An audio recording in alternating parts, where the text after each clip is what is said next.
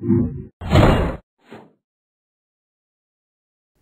want to talk about a family of polar curves that's described by these two equations, r equals a plus b cosine theta, or r equals a plus b sine theta.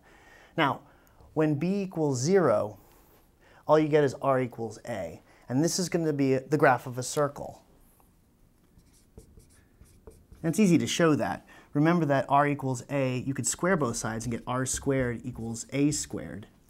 And r squared, when you're converting to rectangular, is x squared plus y squared. So this is a circle centered at the origin.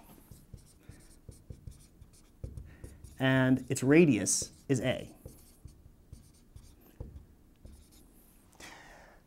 Now what about the other simple case, when a equals 0? Well, you can get r equals b cosine theta or r equals b sine theta. I'll investigate this one.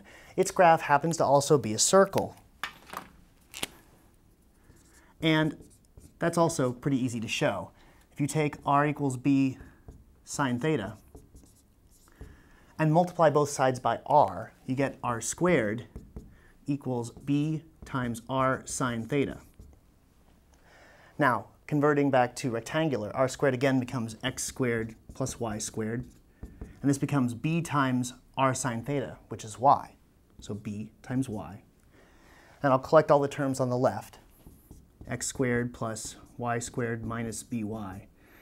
If you want to find out what the circle is, you can complete the square on y. And remember, to do that, you take half of this number, negative b over 2, and square it. So you add b squared over 4 to both sides. And then you get x squared plus, and this factors as y minus b over 2, quantity squared, equals b squared over 4. And so you can see that this is also a circle centered at 0, b over 2, and its radius is also b over 2. So let's look at examples of each of these two special cases of this family of polar curves. We've got a case where b equals 0, so r equals 6. I just wrote this in so you could see the family, but this is basically r equals 6 in blue. A circle centered at the origin with radius 6. And r equals 0 plus 8 sine theta. Here, a equals 0, and b is 8.